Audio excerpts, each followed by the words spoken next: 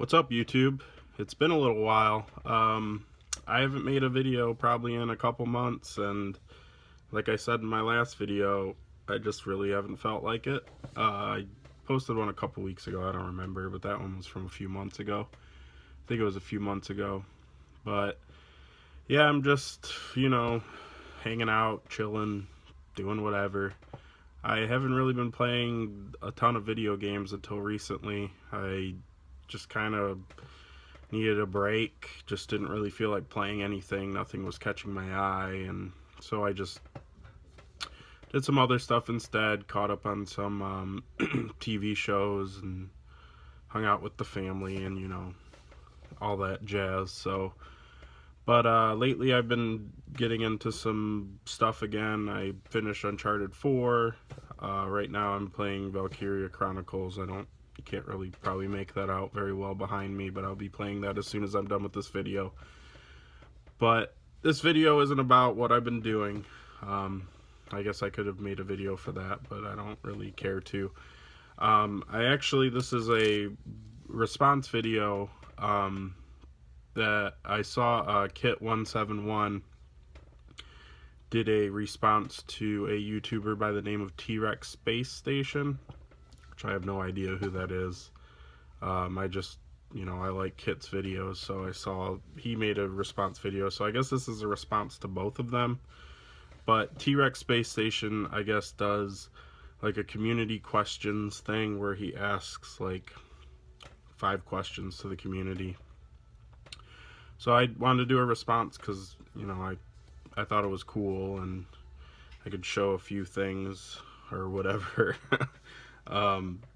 One of these is something I got recently, since I haven't been doing pickup videos. I'm not going to probably do one anytime soon. I've just been putting everything away as I get it. I've gotten some cool stuff, but maybe I'll show some stuff somewhat soon. But anyways, let's get to the community questions. The first one is a video game with aliens in it, and I decided to choose this one, which is XCOM Enemy Within. Now this Enemy Within is like a expansion to Enemy Unknown. This copy, PS3 and 360, comes with the base game Enemy Unknown. I haven't actually played Enemy Within, but since this is like the definitive edition, I figured I'd show this one in case anyone's interested. But Enemy Unknown is awesome. Tactical strategy, like RPG, where you have a squad of soldiers, and basically you're fighting aliens that have come to Earth. It's not grid-based. You move your characters where you want, but it's very dependent on cover. So you want to hide behind, like, walls or anything else your character can duck behind, because being out in the open is basically a death sentence in this game. But like all strategy RPGs, you move your character, you attack, and then the enemy has their phase of attack and goes back and forth. But this game is, Enemy Unknown is very, very good. You have a home base you go to between missions where you can upgrade equipment and get new units and all that stuff. And like most strategy RPGs, when a character dies in this game, they're just gone forever, which obviously sucks when you've been working on building someone up for a while. But I really, really enjoy Enemy Unknown. It gets really, really hard, but the challenge is definitely welcome. It's a very fun game. So that is game with aliens in it. Second up is a game that you got for a good deal, a budget. I don't remember what exactly the question was. Basically a game you got a good deal on. Now, I go garage sailing and stuff a lot, so most of what I get is fairly under market value. But I decided to go with something recent I got and something I actually got from a retail store, because you can still get deals at retail stores, especially if you take advantage of sales and stack stuff. So Disc Replay is like my favorite store around here. They were doing a buy two get one free on all disc games recently, and I just went to grab a few things and I found a lot more than I thought I would.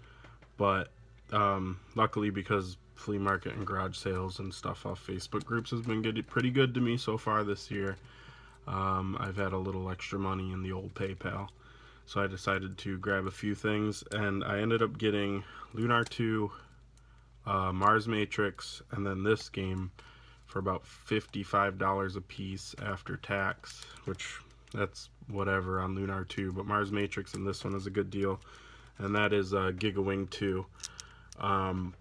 Very, very nice copy. Definitely a lot less than it would have been on eBay, and I definitely have been wanting to build my Dreamcast collection up. Dreamcast is one of the systems I'm focusing on a lot right now, along with Genesis and PS1. Be more focused and all that, but this game is fantastic. Vertical shooter.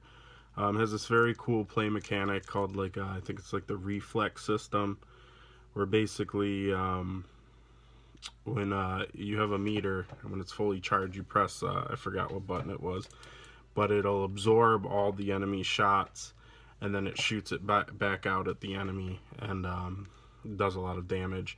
And then besides that, it's your stereotypical shooter. Good music, good visuals, just a really, really good game. Definitely pricey, but if you for a good deal, it's definitely worth it. So Giga Wing 2. Number 3 was a game you've owned for more than 10 years. And I still have a lot of games from when I was a kid. I had an NES when I was really young, and then I got PS1 when that came out. So I still have a lot of the games from, I sold a lot of them, but PS1 I kept a lot of the RPGs and stuff.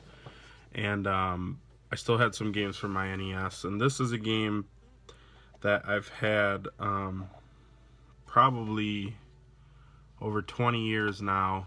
My uncle gave us some games when he stopped using his NES, and his NES I actually used to play all the time before we got ours. And this game is one of my is probably my favorite game on the NES. This is the copy that I used to play over his over my grandma's when he lived with my grandma, and I still have it today, and I absolutely love this game. And that is Super Dodgeball. Just a ton of fun. It's dodgeball, but your characters can throw like special shots that are like super powered. And basically the story mode, you just go through, single player mode, you go through, you're the US team and you just go all the way through and play different teams from different countries. And it's a ton of fun, awesome music, very good gameplay. So Super Dodgeball, grab that. It's like 15 bucks, so it's worth way more than that to me. So fourth question was game with a good soundtrack, and this is probably an obvious one, but this game means a lot to me. This game got me basically into RPGs like a lot. I played Final Fantasy 2 and 3 on the Super Nintendo before this over my cousins, but this was like one of the first RPGs I owned myself, and just made me fall in love with the genre, and that is Final Fantasy 7. I play this game a lot. I've actually never beaten it, which I don't care. I've been at the end to beat it, and I just don't think for some reason I just stopped, or I don't remember why. I think I was maybe trying to fight one of the weapons and I got sidetracked, but I've seen it beaten. I know I could have beaten it super easily, but the soundtrack to this game is phenomenal. It has a lot of sentimental value to me.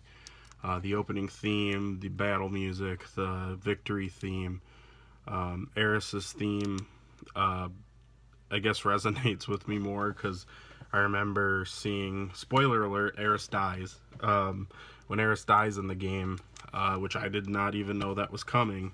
That was not spoiled for me. I was emotional for me as a kid, and the music just fit so perfectly. And then the music when you're riding around in the airship, just all the music is fantastic in this game. It's a fantastic game in general. Maybe I have the nostalgia glasses on, but this game was a huge part of my childhood. And the last game is a game you were addicted to. I don't get really addicted to a ton of games, especially now I don't have as much time to play, but when this game came out, I put in a ton of time into it. It's actually the reason I bought a 360 in the first place, because I knew this was going to come out for it. And that game is Elder Scrolls 4 Oblivion. This is still my original copy. I played Morrowind before this on the PC, and then I got it for the Xbox with the Game of the Year edition. That came with the expansion. Was it like, I forgot what it was called, but you could be like a werewolf in it. And I played that game a ton. In that game, the world seemed to be a lot bigger, and almost like things were more customizable. But when this game came out, I was just, I mean, I loved Morrowind, but I really got sucked into this game a lot more. The graphics at the time were just mind-blowing to me. Just so much, I just love this freaking game. I think when I got this game, I put like 60 or 70 hours into it in like 5 days, which probably a lot of people do, but I never do that with games. And I think like the first day I had it, I put like 16 hours into it straight, which is crazy for me. But I definitely played the crap out of Oblivion. And yeah, I mean, I played Skyrim, I played Morrowind, but I don't think I played them as much as I played this one. So, anyways, guys, those are my responses to the community questions from TrexSpaceStation. I'll post a link to both guys' videos. You know, Kitt's great. I don't really know much about TrexSpaceStation, but if Kitt enjoys them, I'm sure he's pretty solid. So, anyways, I'll talk to you guys later. Bye.